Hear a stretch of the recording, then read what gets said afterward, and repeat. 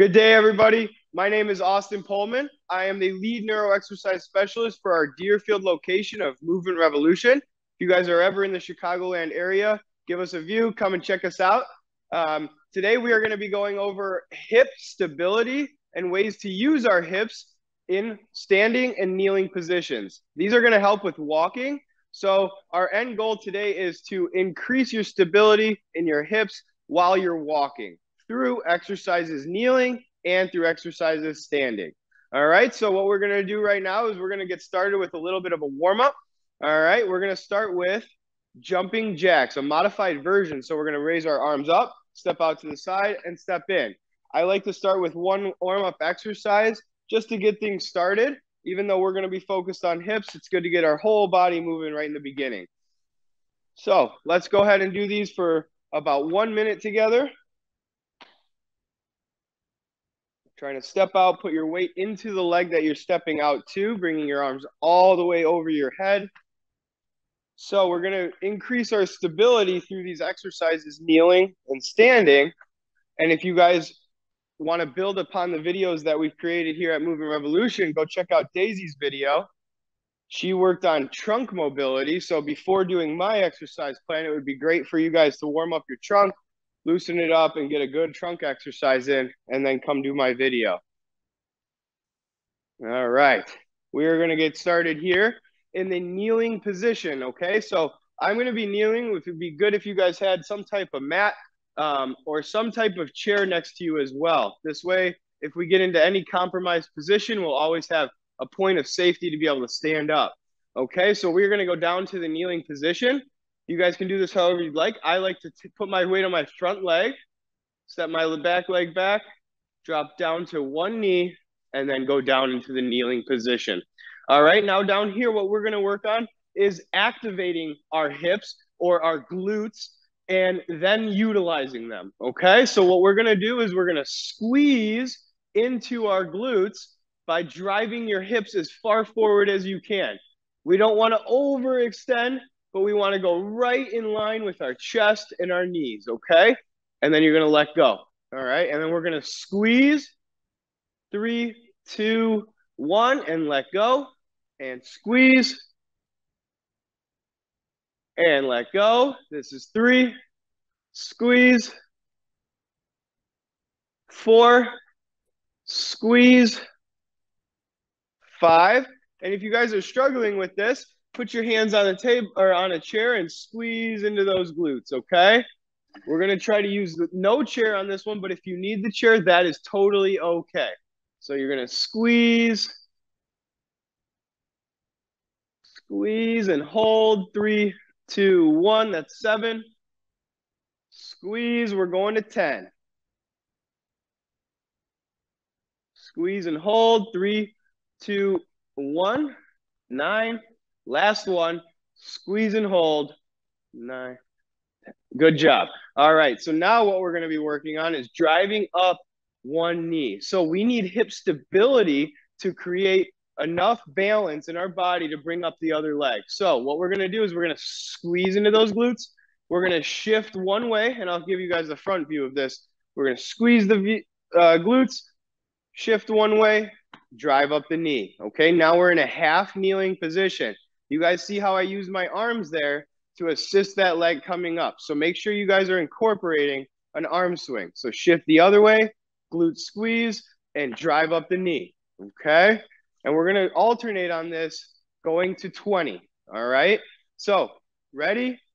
Begin. Shift, glute squeeze, drive the knee up. 1, 2, 3, 4, 5, 6, 7, 8, 9, 10, 11, 12, 13. Keep those glutes squeezing. 14. That's creating your stability in your body. 15, 16, 17, 18, 19, and 20. Excellent job, you guys.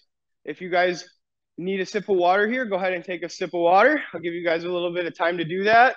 The next one that we're going to do is a kneeling power up, okay? So it's similar to our first one where we're gonna utilize our glutes and finish in this upright position, but first we're gonna drive our hips all the way back and power them up, okay? Well, the last thing we're gonna add in is driving our hips back and powering our arms up as big as we can, all right? So we're gonna drive back and up. 1, drive back and up. 2, 3, we're gonna go to 10 on this. 4, 5, 6, 7. You guys can do whatever you'd like with your hands, wherever that feels the most comfortable. 8, 9. Last one for 10.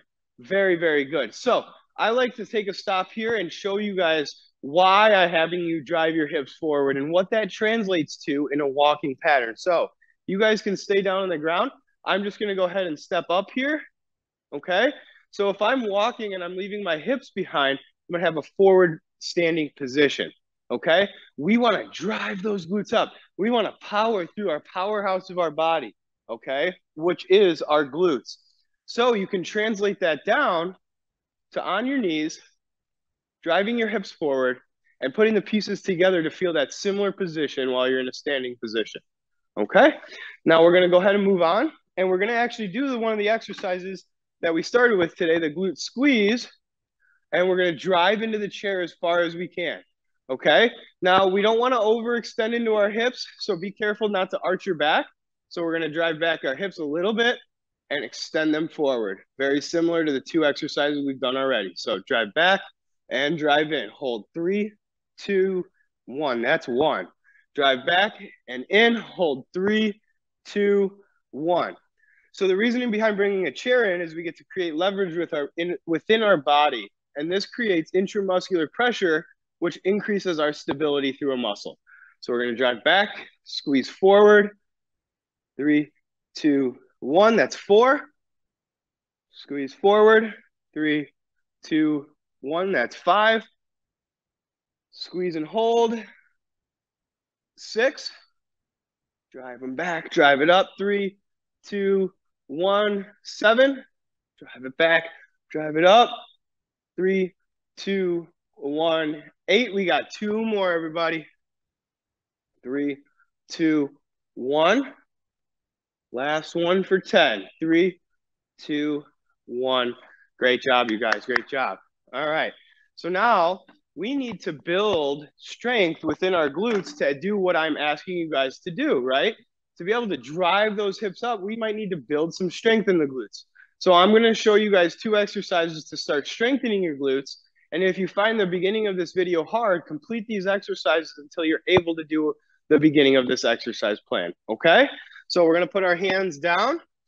We're going to be in a quadruped position. So we're going to be on our hands and our knees. We're going to think about shifting our weight in our glute one way and kicking a leg straight back. So I'm not worried so much about the leg kicking back as much as I'm worried about this glute squeezing and contracting fully. So you'll notice if I kick my leg back like that, I'm in that position of glutes forward, okay? So right here, you're going to kick back for 1, 2, 3, 4, 5, going to 10, halfway there. 6, 7, 8, 9, 10. Good job, you guys. Okay, so now we're going to switch to the other side. 1, 2, 3, 4. Trying to keep your hips square down to the ground. 5, 6. Keep it up, everybody. 7, 8. Trying to keep your core nice and tight. 9. And back 10. All right, so I incorporated another piece of things that we didn't talk about today. We're going to talk about our core in relation to our hips. So Once I drive those hips forward, I need to bring my core in nice and tight. So to do that, I'm going to think about my belly button getting as close as I can to my spinal muscles, okay? So we're going to pull our tummy in, belly button as close as we can to our spinal cord, and we're going to continue to do these exercises, okay? So core tight, we're going to do what's called a fire hydrant. It is exactly what it sounds like. We're going to act like a dog down here, okay? We're going to do 10 where you open up that knee, drive it out to the side, and open up that hips. Ready? 1, 2, 3, 4, 5. Keep it up, you guys. 6, 7, 8, 9, 10. Very good. I'm going to give you the front view for my right leg here. So glutes squeezed, core tight. Drive that knee out to the side. Okay? Drive that knee out to the side. Ready? Go. 1, 2, 3, 4, 5, 6, 7, 8, 9, and 10. Excellent job, you guys. Okay, now we're going to drive into our hips, power up like we did today. You're going to shift one way, drive up a leg, okay? And that gets us into a standing position before we stand up. If you guys need your chair close by, go ahead and put that right next to you, and you're going to drive up to your feet, okay? Excellent job, you guys. So now we are on our feet. All right, now we're going to translate all of this over to walking, okay? So what we're going to do is called a standing hip hinge, and it's very similar to pushing your glutes back and using them just like we did on the ground to help you feel and activate them in a standing position. All right, so what we are going to do is drive our hips back. What I like to think about is our pelvis right here is going to tip slightly forward.